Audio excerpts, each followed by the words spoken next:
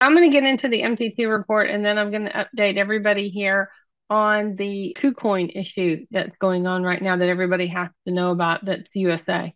Okay, some Canadians, I believe, as well, but USA. So let me share my screen and we'll go over the report first, which is the news of the day and get you guys up to speed on what's going on. Okay, so if you've been with us for the last couple of weeks, and I know most of you have because I recognize the names, we've been going over the BlackRock issue and the EFTs or the ETF. Let me rephrase that, the ETF. And we're going to get into that a little bit more on this particular report. So I'm giving you and we're going to continue to watch this for you every single week until it's over because it's big with crypto and it's big with Bitcoin and you need to know about it. So with the BlackRock update is that they announced just recently that Coinbase is going to be its U.S. surveillance partner. And when they made that announcement, it spiked Coinbase stock 12%. So that's a good news for Coinbase for those people that have that particular exchange they're using. The news around the spot Bitcoin ETF has kept the Bitcoin market very bullish. They did not, they made a ruling on the spot ETFs and the SEC did, and they didn't allow them. And so that was what was the recent drop, what we believe in Bitcoin was when that happened. But then BlackRock came back and refiled its EFT. And so that brought the market back up again and stabilized the Bitcoin. So, and then other platforms or other financial institutions are following suit, like ARK, who did a copycat of the new ETF that BlackRock has filed so that they kind of get it pushed through. So there's a lot of news in this. So we're really wanting to make sure you guys understand what's going on with it. The Bitcoin dominance has hit a new yearly high of 52% and is largely due to the ETF news. So we keep an eye on the situation because it's big, because it matters, and because it will affect the cryptocurrency and most of the MTT coins that we're watching. So many of the largest financial institutions, a bunch of them, are now seeking to provide Bitcoin access. This is good news because all of these big investors are seeing that Bitcoin is now seen as a financial asset. And so they're adding it into their portfolios for their investors. So Fidelity has now refiled with the SEC for its quote, Wise Origin Bitcoin Trust proposed in 2021. So it's worthy to note that the SEC can reject all of these spot ETFs that are being filed as they're discussing that it's not really clear in the paperwork enough on how they will manage these agreements and these ETFs. So it's very skeptical, and of course, America isn't really fond of the cryptocurrency world, but with all of the financial institutions jumping on board, the good news is these ETFs, our Bitcoin ETFs, will be backed by Bitcoin. But now there's a catch with that. So we'll get into that in a little bit. But basically, and we'll get into that in a little bit. Okay, so I'll explain that. Let's move on to the next thing.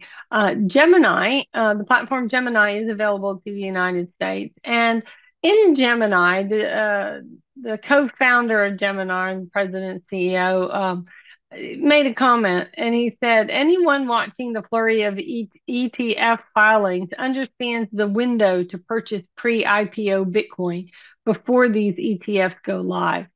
So his name is Winklevoss as well. And he labeled it as the most obvious and best trade of this decade. So that's coming from the owner of this Gemini. And the Winklevoss, the two Winklevoss twins who own lots and lots of Bitcoin made their big money. People should know that they were struggling with their Gemini platform and finding financial backing. So what they ended up doing was they invested 100 million of their own money into their exchange. So that's something to know about. They struggled with layoffs. They're cutting back operational costs and they're trying to strengthen Gemini's platform. But they believe in it so much they put 100 million into it. So from what the looks of it, they're very pro on the crypto field for quite some time, and Gemini is a good platform to look at. Bitcoin, um, the LTH of Bitcoin, the long-term holders, you know who you are. They're the whales that hang on to these Bitcoin for a long time, is just 20,000 shy of its all-time high of 14.49 million. Now that came from Glassnode. That was a report that they did, a survey. 1.01 million Bitcoin over the past 602 days alone were purchased in our holding in the long-term holders. 2.4 million Bitcoin just between April and November of 2021, when it was nearly $70,000 a Bitcoin. So the long-term holders can be and can also be more aggressive in a bull run. So if we start running up the price in Bitcoin, and you start seeing more of these long-term holders grabbing more of it at the price that it is today and higher, then you'll know that Bitcoin's going to be around for a while. It's a more of a confirmation as well. Crypto Quant stated that the accumulation of Bitcoin has been on the rise, and they see it in their in institutional area where investors are and stuff. So they made that comment as well. Bittrex, if you're on that platform, you need to know that read that they're in court right now with bankruptcy proceedings. They're leaving the United States behind due to the investigations ever since 2017 and the SEC issues that they've been accused of listing unregistered securities. So Bittrex is going bye-bye from what I see from the USA. I don't know what their future plans are, but if you're holding that, that's the news that we're bringing to you. If you haven't heard about Bittrex and you've got coins on that exchange, I want to rethink what to do with them if you can. Okay, so here are the runners of the week. We've got Comp. It's been up there running big time. We've been trading that in the den. Maker eCash, Bit, and this is BitDAO, is 34%. Aave, good to see, is up there at 27%.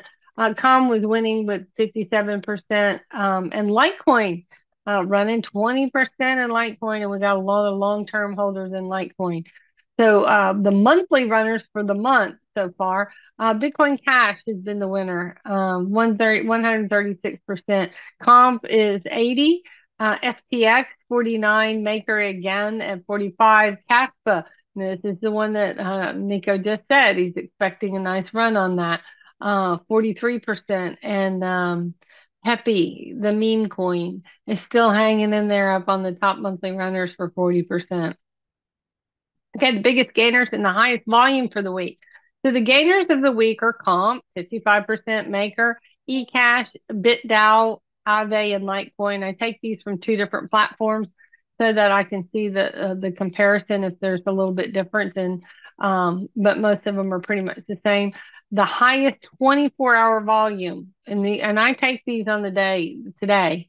So this is what's going on now. Is XRP is right up there at the top. I had to redo it a couple times to make sure I was reading that right. XRP 780 million in volume in the last 24 hours. Doge 447, Solano 318, Aave 235, Tron 150, and Comp is up there at 144 in volume. So I would have expected Comp to be up there a little bit higher on the list because it was the 55% top gainer of the week, but it's not for the last 24 hours. So as you can see, these are the players for the last 24 hours. Okay, now this is our other interesting little topic that we like to bring and share with you, is EFTs. What are they? Okay, so I know that a lot of people, we've been talking about it, so I got to thinking, you know what? I think we should do a little dive deeper into it and explain what the difference is between spot futures and what are EFTs, so everybody can know and be very informed on this call if you're an MTT holder. ETF stands for Exchange Traded Fund, which makes sense. They're funds that are traded on an open exchange. Okay, so ETF. So an ETF is an investment vehicle that will track the value of an underlying asset. ETFs can hold multiple assets and they're good for diversification. So they're really popular in the financial world. They can contain stocks, commodities, bonds, mixture of different investment vehicles. And a Bitcoin ETF, this is what we're all looking at now, that's the big hype going on in the crypto world, would expose investors to the cryptocurrency without the burden of physically buying and holding the digital asset.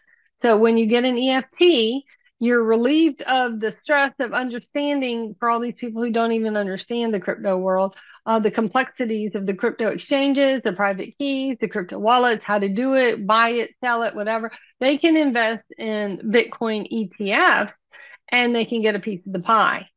So what does this mean? They don't actually own the asset itself. So you need to understand that about ETFs. An ETF is a managed fund that can be bought or sold on an exchange, just like ASX or CXA for Australians.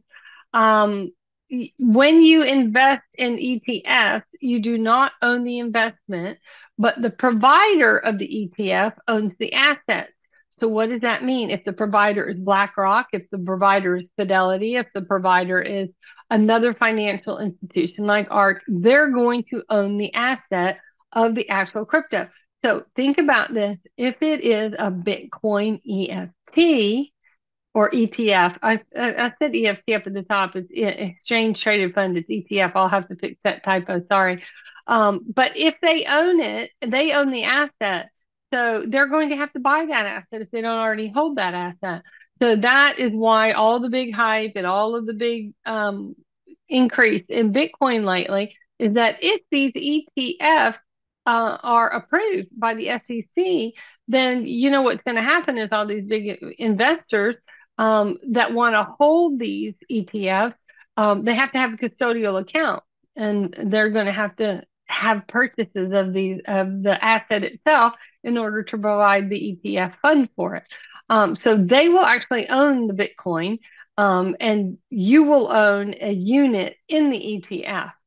So the value of the ETF will go up or down with the index of the asset that's being tracked. So as the price of Bitcoin goes up or down, the value of your ETF or your unit and purchase of it will also go up and down, and it will be an investment. It will be a financial vehicle that you will be able to invest in as the Bitcoin goes up. So will your fund.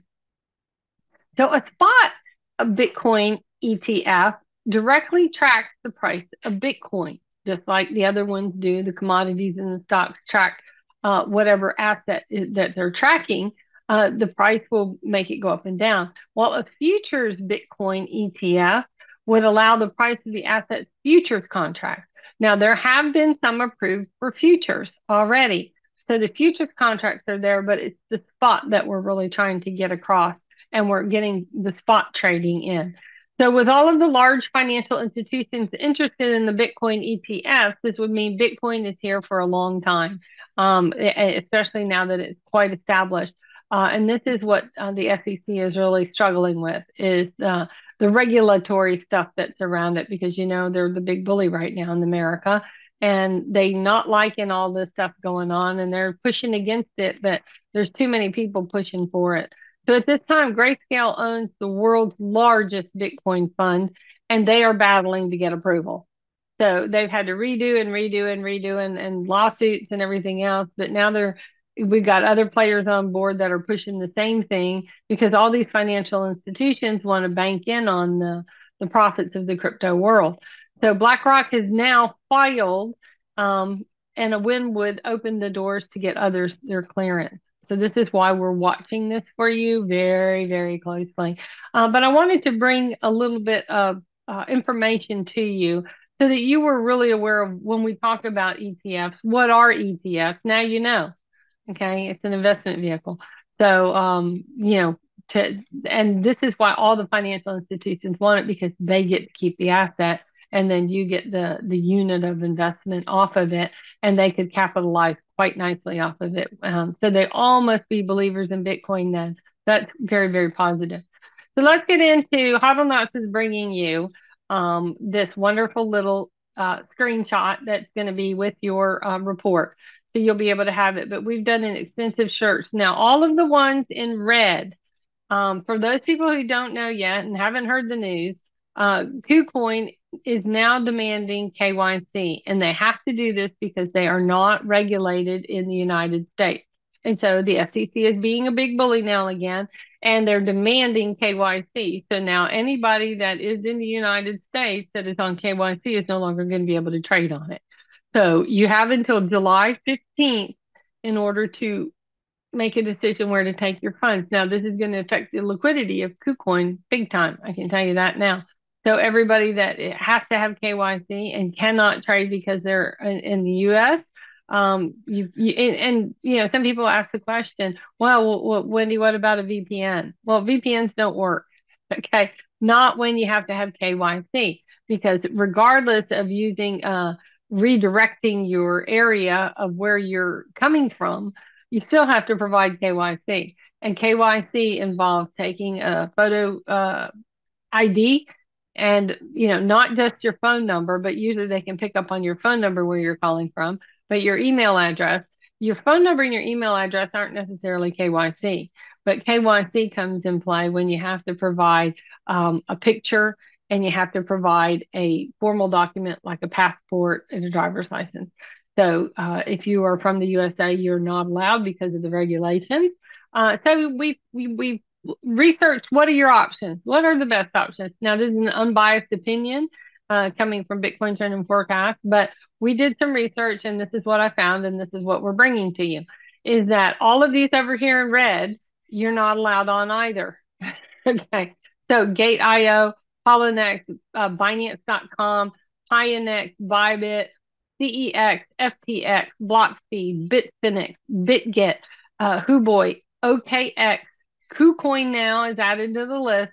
Margex, Prime EXBT, and eToro, you can't do any of those. So if you want to go research them yourself, you can. I'm just saving you some time. So your alternate choices are Coinbase. Now, Coinbase, the thing you need to know about Coinbase is it has strong security. It's never been hacked. But on the con side of it is that it only has 7 indicators and higher fees. But this is a very strong platform that a lot of Americans are using. Is Coinbase. It's been around for a long while. It's based in San Francisco. And you can see we've done a little quick search for you on which ones have a stop loss, which ones have to have KYC, which ones have staking, which ones have an NFT marketplace, which ones have Heikin-Ashi candles, because this is very important for HODL knots, because we use Heikin-Ashi candles, and then which ones are insured or not. If they're blank, we couldn't find anything on it at the moment. But Kraken is another one that is available to you, but it's not available in Washington State or New York. And a lot of these are not available in New York because it's highly regulated as well. So you will struggle if you live in New York. It uses a Trustly service for connection to bank accounts. And Australia, you have limited access on Kraken for cryptos. I don't know why they don't want Australians to have them all, but you can have some of them. And I think that's a little strange. MEXC is the platform that the HODL is actually looking at. It's a very strong platform.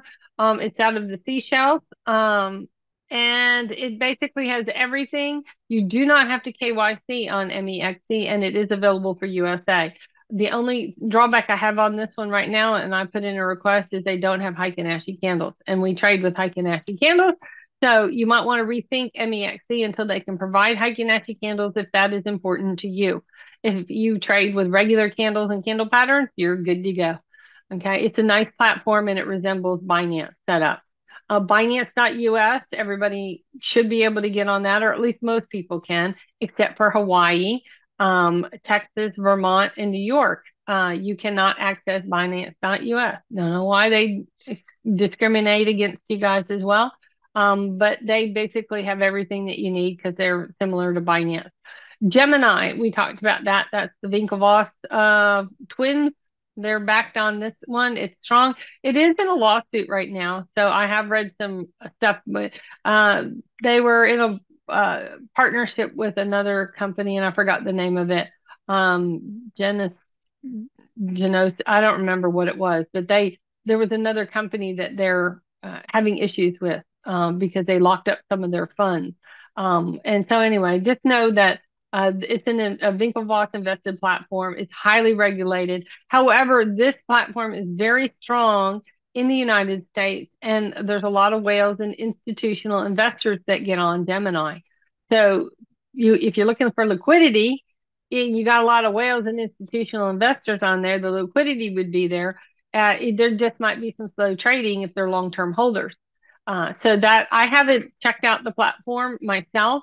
I'm just giving you the news so you can make the decision. Uphold is a newer platform. Well, actually, it's been around since 2013, but it's newer to this particular area. The really kind of thing is it's not really like an exchange. It's more like an app that you can use that has lots of different coins on it, but it's very easy to buy crypto on. So I signed up for an account for Uphold because for me in Australia, we have other platforms that we use here in order to get money or crypto in that are convenient with the banks here in order to buy crypto, but they're really super high fees. So I was looking for another platform, and this one may just be it. So Uphold is easy to buy crypto. It interacts really well with the banks and credit cards and things. And it does have a 16% APY staking option on it as well when you buy your crypto. So there's been a lot of really good feedback on that. So this one, the only thing is it's not like an exchange, so it doesn't have a stop loss. You just buy, you sell, you look at the market. But it's more, I think, for people who are not trading on a daily basis, or at least on a short term. So crypto.com is out of Melbourne, Australia. This is an Australian exchange, but it is available for the USA, except for New York. You can't get on it.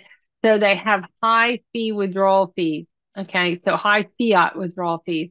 So when you go to cash out with your fiat, they charge you $25 to move it back into your bank account. So just know that crypto.com is a strong platform, though. They have everything really that's needed. You know, you do have to do KYC on most of these. You don't have to do KYC on MEXC.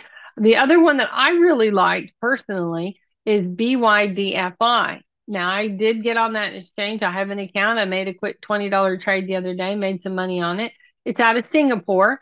It doesn't have a stop loss on the exchange, which I couldn't figure out why, but they have it on their app. So it's very new platform. So you also have to understand that. But it got high ratings from Forbes. It was listed as one of the top 10 exchanges on Forbes.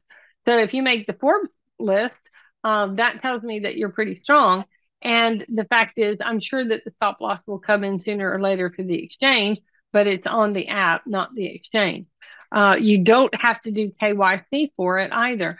So that was another added benefit for this particular exchange, and they did have Heiken Ashi candles. So BitMEX is the last one that I actually looked at, is in Seychelles. Personally, you can do it in USA, yes for Canada, no to Ontario and Quebec. And they have something new on there called guilds. So if you want to figure out what guilds are, I didn't have time to research it, but they have these things that you can buy into or do things with guilds. If you know what that is, you can get on that platform. But this particular platform was a little bit iffy for me. I didn't like the exchange setup. You can move it all around and work on it, but it wasn't as user friendly as some of the others. And then Mandela was really kind of like the cloud or working copycat of Binance.com. But they've busted out a little bit away from Binance now because they're in the Seychelles and Malta.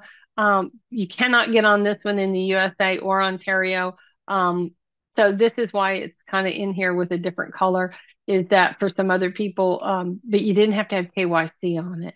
So some people say they can get, even though you can't get on it with USA or Ontario, there is a possibility because this one doesn't have KYC that some people are using VPNs. So if you use a VPN, you don't do KYC on it, so you could get on even if you were in USA or Ontario. This is not advice. It's just that I do know that some people are on Mandela because of the fact they don't have to KYC. Now, you just have to give a phone number and you have to give an email address. So that may be an option for you if you're a VPN holder. But VPNs are costly. They cost between $50 and $60 a month, and you really need it. The actual use of a VPN is for somebody like recently when I went to America, and I was traveling and I took my laptop. When I got there, I couldn't get into my Binance.com account. Why? Because I was traveling through America and it's not allowed. So I got suspended on my account until I got back to Australia. So they pick up your IP address from wherever computer that you're using when you log into your account. And if they pick up one that's not supposed to be there, you won't be able to get in. So we want to give you this list so that it can hopefully save you a little bit of time. I'll change that before Nico gives it out, and I'll change that title right here to ETF, so I know what I'm talking about. Or at least I think I do, or at least I try to. But hopefully that gives you a little bit. Now, Mark says that MEXC is not available to New Jersey. Now, I haven't been able to find anything online that says that you can't get on it in New Jersey based upon your IP address. But you might struggle in some of these because of that. But thank you for that, Mark, adding that. I wasn't able to find anything when you go to Google each one of these exchanges on restricted countries. You'll be able to find out whether yours is or isn't included, or if you're restricted in any way. But the best options that we're looking at, and we will do a poll at Hodl Knots as well, and we'll bring you back that information in about a month from now. We want to see who moved where and when and where the liquidity is going. Because as you can understand that by July 15th, everybody's going to have to find another option. And that may affect the liquidity levels on KuCoin, just the same way it did in Binance. When Binance started restricting everybody, the liquidity levels went way down. So I do know that there's been some really good reports from both MEXC and from the DYF1, whatever that was, the initials were. I never can remember that one. Somebody just said say BYOB and you'll get it. But it's BYDF or FD or something like that. Both of those two exchanges are really good. They're very easy platforms. They look a lot like Binance to use. I personally have both of those. And MEXC is launching a lot of new coins. And I understand that it's very similar like KuCoin. When you get a platform that the fees are lower to launch your crypto on, you may see a lot of newer coins being launched on that as well. So that is one to watch, and I'll be watching both of those exchanges before I make a decision if we move our bots or if we make some decisions on training on a different platform, because we don't want to leave our USA people behind. So hopefully that's some good information for you, save you a little bit of time on your research, but do know you need to do something by the 15th of July and not get stuck. That's it for me. Thanks so much, Wendy. That was quite a mouthful. So yeah, a lot of information there. Very useful information is regarding the exchanges. MEXC we've been using in I've been posting it in the reports too. If you don't know yet, you just go to the MTT reports. We got a little American flag there with all the exchanges there, but I will also update the report according to what Wendy also found.